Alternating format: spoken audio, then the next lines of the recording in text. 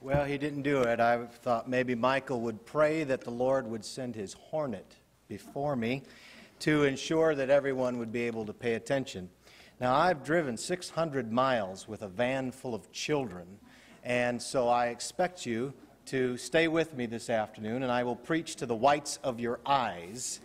And if you leave, then the angels and I will finish. And then I will promptly go find a corner somewhere and rest a while. But we come to this, and it's a wonderful time to travel with your children. I mean that.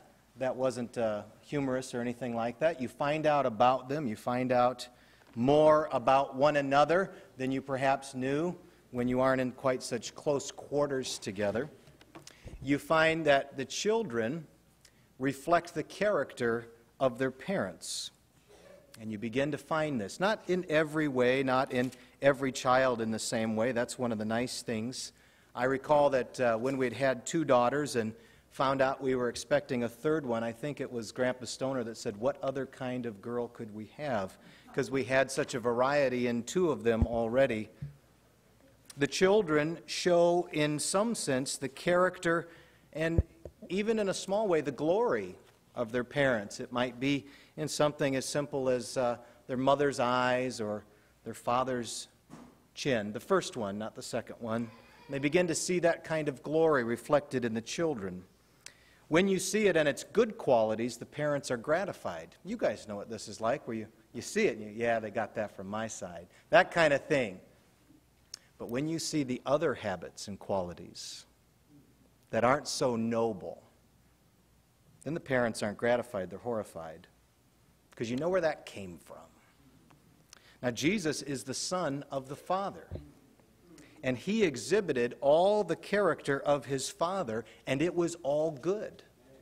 Jesus is the only begotten, and he did not have anything that was untoward that he exhibited as the Son of his Father. Our main text is in John chapter 1. We'll be in a few other places, but primarily this is going to focus on verse 14 with a glance at verse 18 and other things along the way from the Gospel of John chapter 1. We could pick up the reading at verse 10, speaking of the one who is the light that has come into the world. He was in the world was made through him, the world did not know him. We could add there, they still don't. Verse 12, as many as received him, to them he gave the right to become children of God, even to those who believe in his name. Do you see how you participate with him in this matter of begottenness? That's something that's maybe even a whole other message of its own in terms of our begottenness in the gospel. I'll reflect upon that a little bit along the way, but Brother Seth's message about the glory in the church, and you've heard some of these others already just this first day begin to say, well, how do we see this? What does this look like? And how you're going to see it is in the visible body of Christ, the church. These ones who, in verse 13, who were born not of blood, nor of the will of the flesh, nor of the will of man, but of God. And verse 14 now, and the Word became flesh and dwelt among us, and we saw his glory, glory as of the only begotten from the Father, full of grace and truth. Looking down, verse 18. No one has seen God at any time. The only begotten God who is in the bosom of the Father, he has explained him. That's from the New American Standard. You'll hear some varieties on that verse in the main English translations. Now with verse 14. The Word became flesh. The Word was made flesh. He was not of the flesh. He was not a mind set on the flesh. There's a difference. He is this one that dwelt among us. Now, I haven't heard too many people give a definition of glory yet. And we're talking about glory. We're talking about different facets of it. And frankly, some of us will admit, at least now, part of the reason we picked the subject we did and we're glad to receive the assignment is because it doesn't talk so much about glory, but some other aspect of it. How do you talk about that which you can only receive by faith, that which you can only see by faith? Do you notice that in the illustrations we can't say it's just like this because there's not a comparison? But here's the thing that intrigues me, at least initially, about this matter of glory. It's visible. He dwelt among us. We beheld his glory. So it's assumed that you can know it when you see it. It's observable, it's noticeable, and yet veiled. Verse 10, he came into the world. They didn't know him. Came to the nation that had been prepared for his reception. They didn't know him. What kind of glory? We could go into 1 Corinthians 15. I don't think anybody has this aspect of it. We could talk about glory that is anatomical or astronomical, things terrestrial, things celestial, right? Isn't that what it talks about? A star from star, they differ in glory. It uses that same word, doesn't it? This is the glory of the Word made flesh, glory that is His. His. It's not a borrowed glory from sun, moon, and stars or creation. It is a glory of the only begotten. It is the glory that is the Word made flesh. Now, God could have used all kinds of words there instead of word, couldn't He? He could have guided those men who wrote Scripture, writing by the inspiration of the Spirit, to use all manner of other words that would have in some sense been true, but He didn't. He described this one as the Word made flesh. Something that is written, something that's spoken, something that's communicated, something that, frankly, it's not the only thing, but it's a major thing that separates humanity from bestiality. Word makes all the difference. Makes all the difference. He's not the feeling, the whim, or the impulse made flesh. He is not music, song, or beauty made flesh. He is not power, energy, or force made flesh. He is not love or mercy or even hatred or judgment made flesh. Sometimes I wonder about that passage that talks about, my angel's going to go among you. Be careful how you are around him. My name dwells in him. He won't forgive you. You know the one I'm talking about? Sometimes people want to see Jesus in that. I don't know. I'm not comfortable with that. Jesus seems to go in a different direction than that. He's full of grace and truth. That's what our text says. It was a Word that was made flesh, mortal, weak, corruptible, but He Himself not being corrupted. Jesus did not have a sinful nature. Some of the translations will talk about a mindset on the flesh or living after the flesh. He didn't have a sinful nature. Glory is that which is illuminating and not obscuring. It is clarity and not confusion. It is a symphony and not cacophony. It's harmony and not discord or chaos. Glory. You know when you've encountered it because of its clarity. He is the only begotten, or as the NIV has it, the one and only.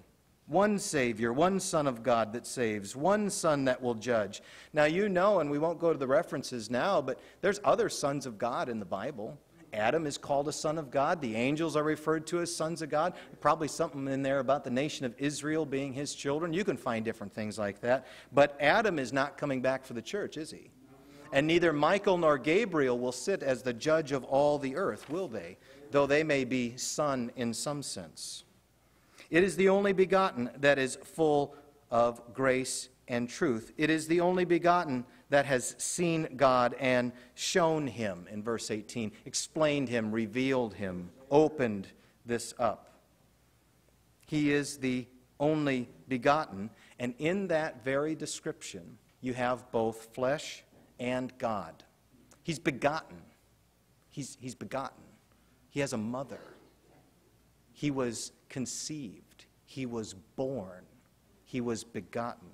And yet He is the only begotten. He is the Word made flesh that is the only begotten. He's the Son of God.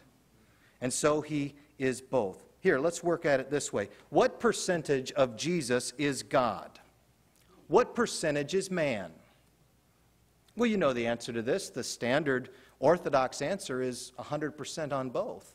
He is fully God and fully man. And to make Him a percentage has all kinds of problems. It diminishes His glory as the Son of God and thus may diminish His effectiveness as our atoning sacrifice. If you make it a percentage humanity, then how can I be going to this one who is only kind of a high priest for me, only kind of in my image as well as in God's image? See, He's both. It's mathematically impossible in the created universe. But there's the rub.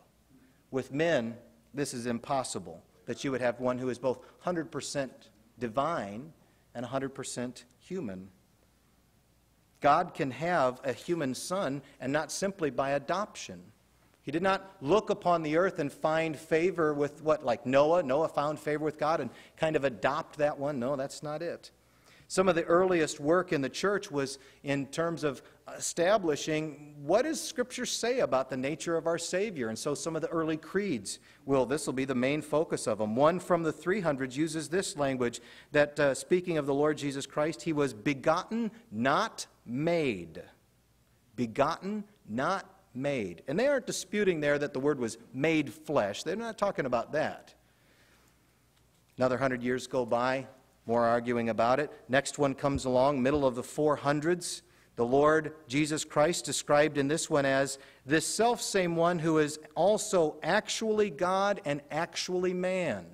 He's not pretending to be one or the other. Again, not just a man that kind of is godlike, and he's not just this celestial being who comes down and kind of looks human. Here's a phrase. I don't want to go too far with this. I do recognize the danger in seeking to affirm more than the Scripture states, and that's some of the dangers of the creeds, but I'm going to give you this just simply as something to think about and to show that the old-timers weren't pumpkin heads either. They were thinking about things. Before time began, he was begotten of the Father in respect of his deity, and now in these last days, for us and behalf of our salvation, this selfsame one was born of Mary the Virgin, who is God-bearer in respect of his humanness. He's coming from both. He's the Son of God before Christmas. He's the Son of God from ancient days. Psalm 2 calls him the Son. God isn't waiting for the incarnation to have a son. He has a son. And one of the things, too, that's hard to get your mind around is that he's always been Son. There was not a time when he was not Son, and then he became Son. That may be somewhat controversial, but otherwise you have a point in time where there's a change within God. One becomes the other. Jesus was the Son before the Son was named Jesus. There was a time when he was not incarnate. You can look at that. You can look at that. But there was not a time when he was not. He's the Word made flesh. That's what eternal means when we say that he is eternal. It means you can't go back to a beginning point for him. A little bit later, same, early 5th century. The Father is made of none, neither created nor begotten. That's the Father. The Son is of the Father alone, not made nor created, but begotten. It's a difference. Finally, the Holy Spirit is of the Father and the Son, not made nor created nor begotten, but proceeding. Now, you may not find that to be helpful, but it is something to chew about during supper time, to think about that kind of, when we say God the Father, God the Son, God the Holy Spirit, what do we mean?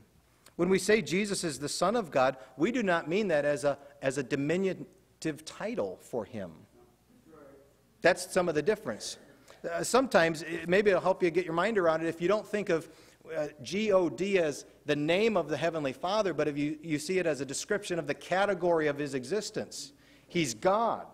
So when you have a Son, the Word made flesh, where's he coming from? Is he coming from the created order? No, he's coming from the uncreated, the eternal. He's the Son of God.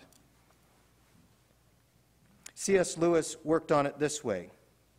We don't use the words begetting or begotten much in modern English, but everyone still knows what they mean. To beget is to become the father of. To create is to make.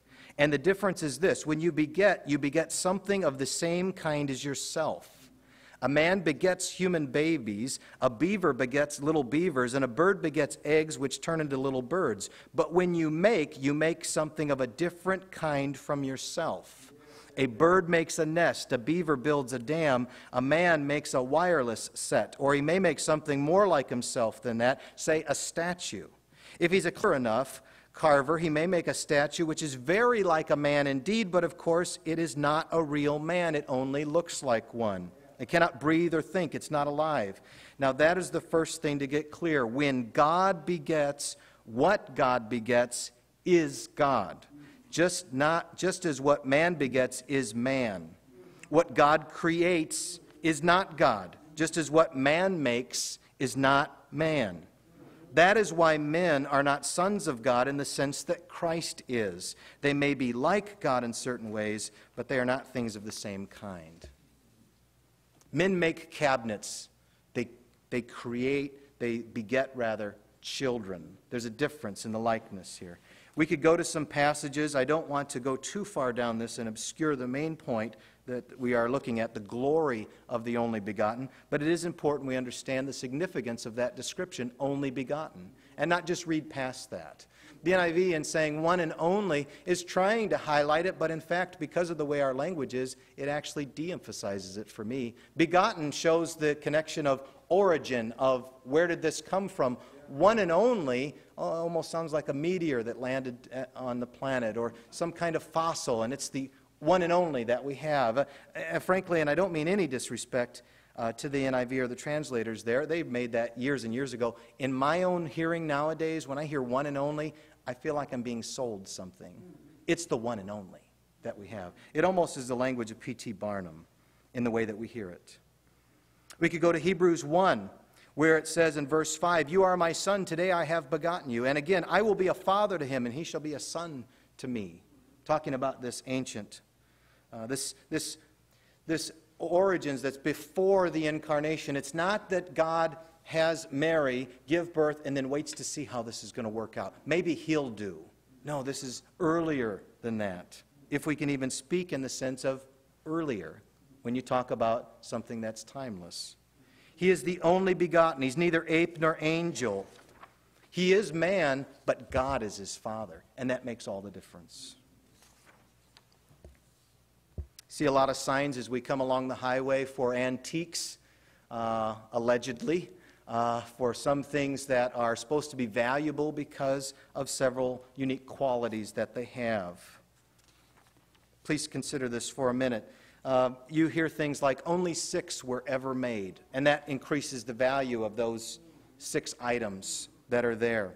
Or value for an antique is determined by its genuineness. Is the object what it presents itself to be, or is it a fake? You know, if you've ever watched Antiques Roadshow, those are always the ominous words where, now you see the scoring on the side here? That really shouldn't be there. And that's when the person's face begins to quiver and break a little bit because they paid 10 grand for it and they're finding out it's worth about 120. As an example of a fine forgery, you know, this kind of thing. Genuineness determines value. Inherent value, is it something valuable, a precious metal, a rare wood, particular jewels?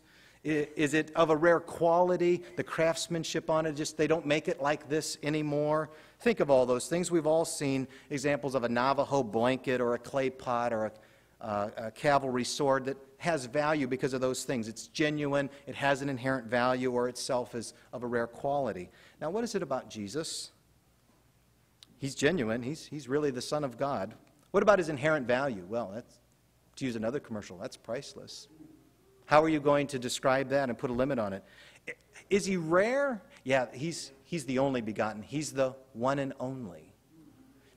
We do this with stuff and elevate the value. This is the only bag of potato chips from the World Series, you know, of 1895. What? It's still just a bag of chips. Well, it's like when people say, this is worth thus and so. I always think to myself, if you get somebody to pay you that much for it, you better take it. Because it's really not worth that much. Jesus is the real one. He's the valuable one. He's the one and only. He's of the highest quality.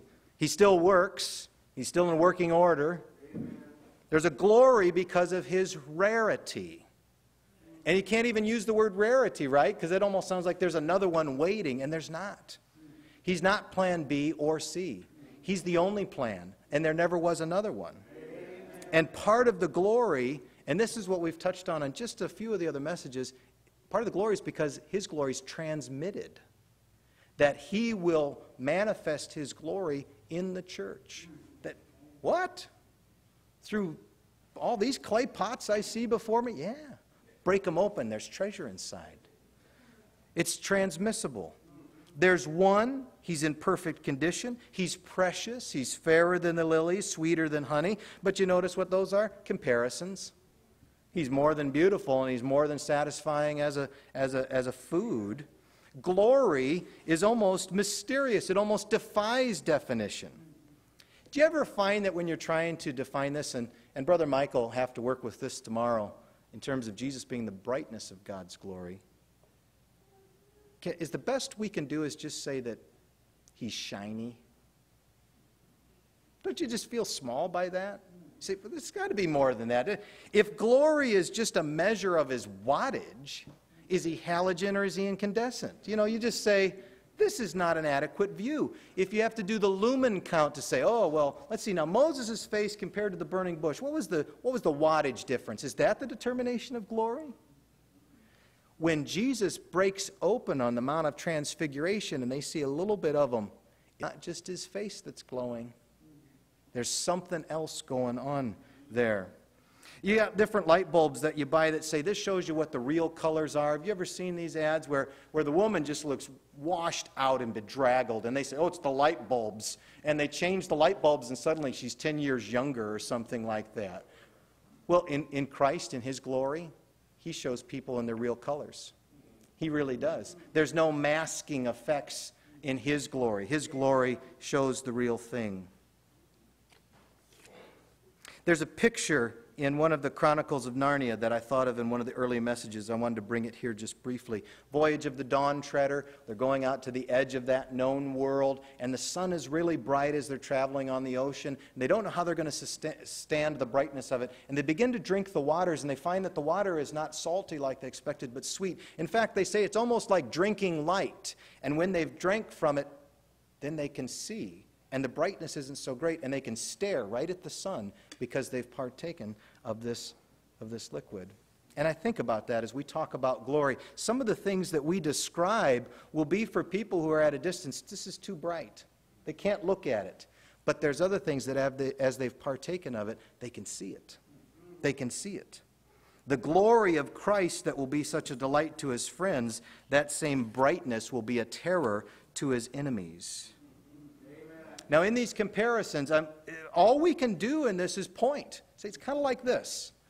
I can't reach in and say, this is glory. Here, I've got a package of it. Here, why does everybody take a little bit of it? Just sample it. It's not in a material form in that way. We can look at images. Much of the news of the last several years has been associated with the conflict overseas. And in our town, as I'm sure many of your towns, you've had the ones who don't come back except in the box. And the town stops for a day, and there's some kind of notice for this. You know what's a comfort to me? I'll just tell you as a man, it comforts me that people in their late teens and 20s actually care enough to give their life for something. For the 20 years preceding that, it didn't seem like anybody was willing to die for anything. Just something to think about in comparison. You read about these men. These men inspire me. I have a hard time getting up, get going in the morning. I think about the guy that has his leg blown off and is determined to go through the training so that he can go back and lead his squadron overseas. So he can go back. Part of going back means he has to be able to run an 8-minute mile with the prosthetic leg, by the way. And there's guys that do this. And there's a glory to that. That's why they're called military heroes. That's why there's a parade and those sorts of things that are given and medals handed out. You have men who fall on the grenade and save their men and lose their own life. And there's glory and honor that comes to him. But his death did not save the men from hell. It only saved them from death. See, there's a limit. It's a little bitty picture of glory. Or you could look at it a totally different way. A medical researcher like Salk and Sabine from the old days and polio. Glory to their name? Absolutely. Things we've been spared? Absolutely. Kids go through this and they get shot all the time as little kids anymore. It's covering all kinds of things for them. And we're glad for it as parents. But you know what those shots do? It saves them from disease. And only that one or that group. Not all disease. Doesn't save them from car accidents. Doesn't save them from anything else. We're all still mortal. The glory of the only begotten is greater than any military hero. The death of the captain of our salvation saved us from death and from hell. His glory is greater than any doctor. The death of the great physician saves us from sin and from guilt. Part of what made Jesus glorious is his singularity. There really is not a friend like the lowly Jesus. No, not one. He's the only begotten. And this phrase is only used a few times in Scripture. I want to give you just a few of them. There's pictures of it in the Old Testament, but in terms of the use of the word particularly, I'll refer only to the New, of course. 3 references in Luke's Gospel. I'm going to give you these references. We'll go through them very quickly. Luke 7:12, Luke 8:41 and 42, and Luke 9:38 is where you have this use of the word only begotten, none of them referring to Jesus. When you get to John's Gospel, you have only begotten, and it's talking about Jesus. But Luke's Gospel, Luke 7:12, is about the dead man who was, quote, the only son of his mother. And you get that phrase. Luke 8:41 and 42, talking about Jairus, who had an only daughter, right? Luke 9:38, my son, mine only child, is how it's described. Luke 9:38. Now, do you ever think that maybe the reason Christ was put in the path of these people was because of God's tenderness? That Jesus himself, apart from the other brothers that he has through Mary, sisters through Mary and Joseph, he is in one sense an only child. Isn't that a strange accumulation of that? That those 3 different accounts are only children? Do you think that there's a special tenderness from God the Father because he has only one son? His tenderness towards widows and orphans extends here as well. Amen. We have other references in John's Gospel we won't get into, perhaps others will. John 3:16, John 3:18, referring to this only begotten. 1 John 4:9, and that's pretty much all of them. There's one other, Hebrews 11:17, and this is not referring to Jesus, this is referring to Isaac. This is the picture in the Old Covenant of what it means to have an only begotten. Abraham had other sons. God had other sons in the sense of Adam and humans and angels, right? We talked about that. But only one that was the son of promise. Only one whose birth was miraculous. Abraham had Ishmael. Ishmael wasn't the son of promise. Abraham married after Sarah died. He had all kinds of other sons through that other wife. But he only had one. The son whom thou lovest. Thine only son. There was one Isaac. Isaac, the son of promise, no one else. Isaac, supernatural birth, God's intervention, no one else. Isaac, the hope for the family, the promises carried by him and by no other. Sarah had no other children. His uniqueness, the uniqueness of Isaac, increased his preciousness to his father. In the case of Christ the only begotten, his uniqueness enhances his preciousness to the Father. The Son whom you love. That record in Genesis 22 isn't for the sake of Abraham, it's for the sake of us. Why is that language used there? Take now thy son, thine only son, the son whom thou lovest. Why does it say it that way? Is because the Father is writing this centuries before he himself is going to have to walk in Abraham's place. Before he himself will have to consent to the offering of his son. And as glorious as that account is, would Isaac's death have done anything eternal if he had actually died? No. Well, who would it have saved? Think about it further. The death of the ram only saved who? Isaac. Didn't save anybody else. Isaac had to die later. Where's the ram then, right? There comes a point where you follow through on this. That wasn't the point. The death of the only begotten in Christ, he accomplished far more by his death. And therefore his glory is far greater. I think about 2 verses together, 2 passages. Genesis 22, the son whom you love, offer him. And then also, strangely, we could see the pattern there, Psalm 22. Why hast thou forsaken me? Think of those 2 together. That's the glory of the only begotten. That what he's doing is not simply being, as in begotten, but he is the only begotten who dies. That's the point of glory. And that is why of John 1:18, he is the one who can reveal God, make him known, declare him. John 1:18, that last phrase there. The variety in the verses is a textual issue I'm not expert to go into. It gets boring very fast. It's all true and correct. Any of the renderings, because you can go elsewhere in Scripture and have them affirm the same thing. Whether you call Jesus the only begotten Son, or in fact the only begotten God, or God the one and only, those are all true.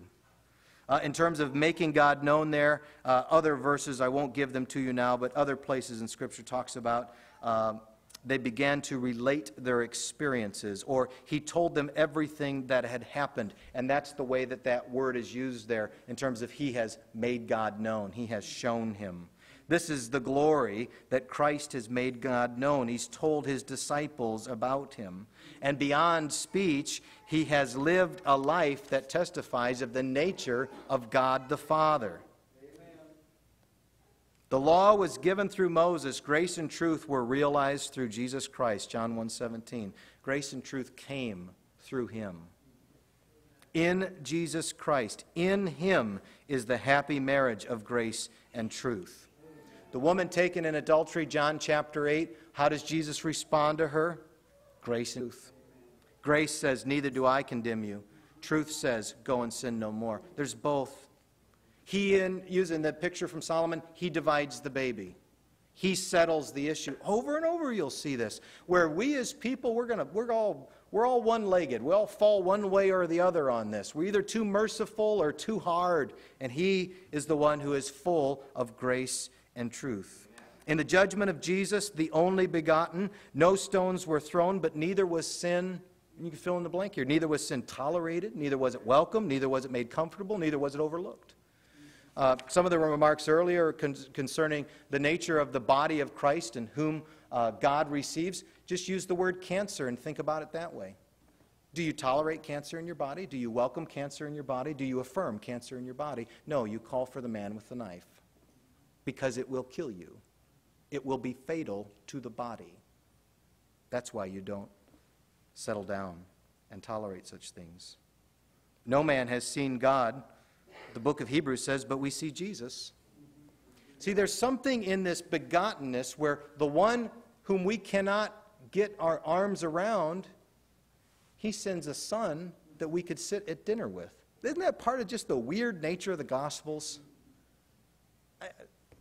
You have any other experience to compare to that?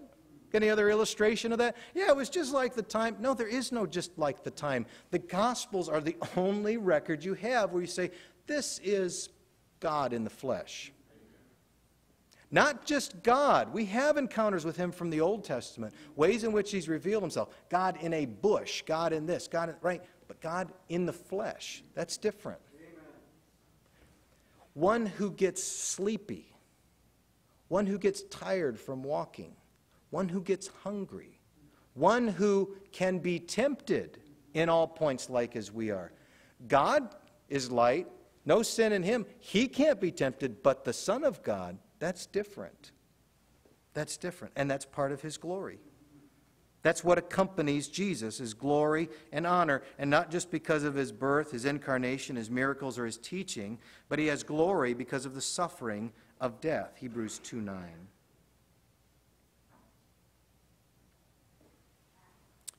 We want to know in our measure, in our day when we can, what it means to behold his glory. We want to have in some measure to be able to say we know what that's like, even though we weren't there in the Gospels. Not just a vicarious trying, and you were there, John chapter 6, bread from heaven, but to actually know in our own day, what does it mean we see Jesus? Remember, Hebrews 2:9 says that well after he died and ascended. Amen. They aren't talking about gospel accounts. Jesus did this, he went here, he wore this, he did that. Something else going on. I want to be more like those Greeks. John 12:20. Sir, we would see Jesus. This is our desire. It's a good desire. It would be a great shame if the church of today was outdone by the pagans of the first century. Is Jesus, because you know, when you want to see Jesus, he's inconvenient. You could invite him over for supper, and it may be a trap you've set for him, and he turns it on you.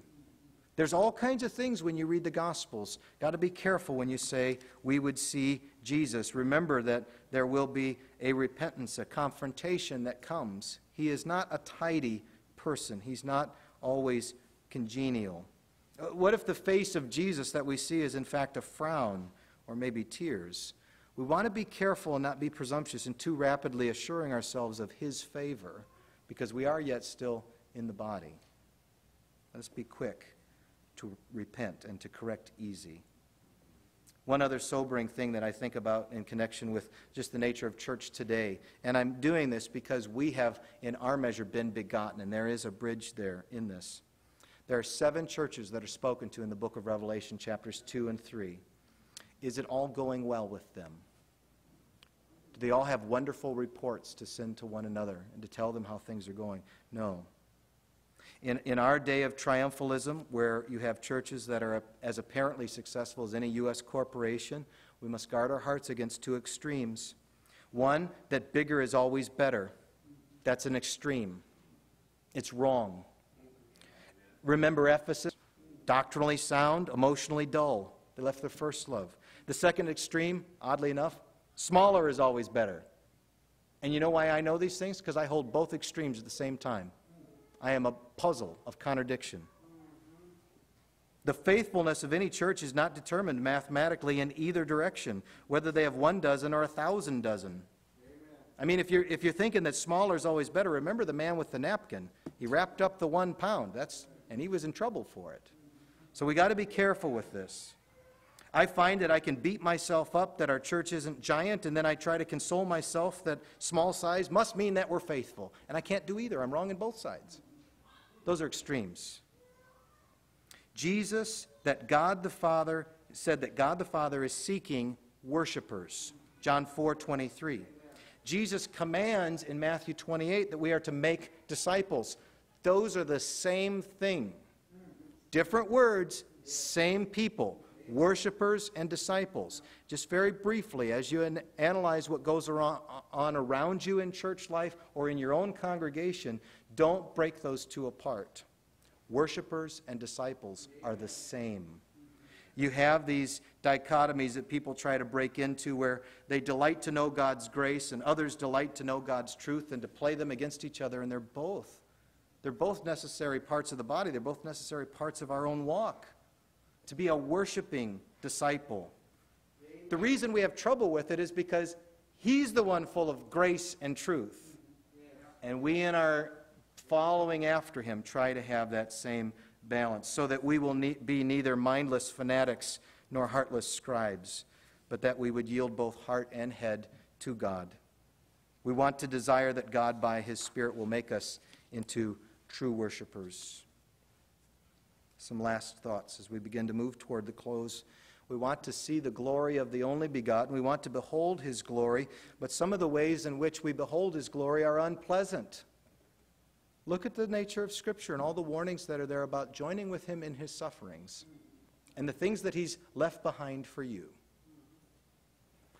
Won't you know Him better in that? Haven't you found that in your own biographies, that you say, boy, this pit, this trough right here, that's when I found Him? That's some of the testimony we've heard already from the others who preached. Found God in the bottom of a pit. Does that mean you want to get rid of the pit? Well, you would rather not do it again, but what I gained from it. See, when you say we want to see Jesus, it's not always Hosanna, Hosanna, get our coats and our palm branches. Sometimes it's, let's go down to this garden after we sing a hymn. Yeah. Only sometimes the roles are reversed, and He's the one who's there with you as you're betrayed and crucified. But you get to know Him, and that counts for something. It is not likely that many of us will see Jesus in, as we sing, victory unto victory. I don't mind those songs. I don't mean to sound like I'm some kind of crank.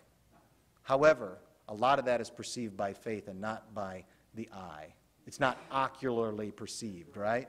Victory unto victory, marching, ground trembling beneath our tread. We've talked about that recently at the home church. I don't think we can always say that. I think of the words of Jesus. If they do these things when the tree is green, what will happen when it is dry? And I can't speak for our congregation, but at least for our city and our location, it's dry. It's dry. And so I don't want to have expectations of things that are greater than what is promised. I want to be careful with this. He may call us through glory and rejoicing, and He may call us through tears. He is unique, and yet He's also familiar. This amplifies His glory. He is the one and only, but He's also the only begotten. Well, I'm begotten. You're begotten. Every human being is begotten. Jesus came through that same process. That's part of what makes him Jesus and not simply the Word made flesh. And you can keep that kind of too distant in your mind. He's familiar. His participation in our humanity is a point of wonder. We can imagine a heavenly being. We all can imagine that, the whole angel showing up, talking to you. We can imagine that. We can even imagine a man from heaven. But a man from heaven who's really one of us, not just looks like us, not just took a body of one of us, inhabited it for a while, then left the body and moves. That's harder to imagine. One who is both the one who descended and the one who ascended. Same one. Not just wearing a body, not just visiting a body, and not just pretending to be human. When Jesus was weary, when he was hungry, when he was tempted, he was not pretending. He is the one who is, in one sense, a heavenly being that becomes an earthly being. He's the one who's from above and now comes down so that we can be born from above. It's marvelous. One who is eternal, who suffers pain. One who knows how this is going to end, suffers anguish, disappointment, frustration. Wouldn't you describe that emotion when he's over Jerusalem saying, "How oft would I have gathered you unto me?" What else would you call it? I call that frustration. I'd call that disappointment. You know, those things aren't sin. They can be, but they don't have to be. But this one who is in the body is still in his extended body, Christ with us. And we see it in the church. Not simply similar to us, but he is one of us. There is, right now, a man in heaven. A man. There's DNA in heaven. A man. Not just looking like a man, just appearing like a man. A man. That's some of the mind-bending glory of Gabriel's announcement to Mary. Not that Mary wasn't worthy. Of course she was worthy. That's the whole point of the passage. There's only one of her, too. But the mind-bending nature is that the Son of God is coming through you. Well, you know, Gabriel could say that to each one of us, couldn't he? Huh? In some sense. Not in the sense of begotten and bearing and raising the Son of God, but isn't that what the gospel is in terms of the mission of the church today? That it's Christ in you, the hope of glory. That how Christ comes to others is through you. Mary, he's begotten in us. He is the only begotten. If Jesus failed, there's no backup plan. And if you aren't saved by Jesus, then you won't be saved at all. He's it. God had one Son. One. Not another one, not another kind. One. He's the only Savior, the only begotten, and the only one full of grace and truth. And it is his glory that the apostles beheld. What can make me whole again? Nothing but the blood of Jesus. He's it. Our final record will be coming from Psalm 2. Why do the heathen rage and the people imagine a vain thing? The kings of the earth set themselves, and the rulers take counsel together against the Lord and against his anointed, saying, "Let us break their bands asunder and cast away their cords from us." He that sitteth in the heavens shall laugh. The Lord shall have them in derision. Then shall he speak unto them in his wrath and vex them in his sore displeasure. Yet have I set my king upon my holy hill of Zion. I will declare the decree. The Lord hath said unto me, Thou art my son. This day have I begotten thee. Ask of me, and I shall give thee the heathen for thine inheritance, and the uttermost parts of the earth for thy possession. Thou shalt break them with a rod of iron. Thou shalt dash them in pieces like a potter's vessel. Be wise now, therefore, O ye kings, be instructed, ye judges of the earth. Serve the Lord with fear, and rejoice with trembling. There is a great danger we read about in verse 12 of Psalm 2. The danger is that he would be angry. The danger is that we would perish from the way when his wrath is kindled but a little. We are told, blessed are all they that put their trust in him. And this is where we must land. And how do we respond to the glory of the only begotten, the glory who's full of grace and truth? We kiss the Son.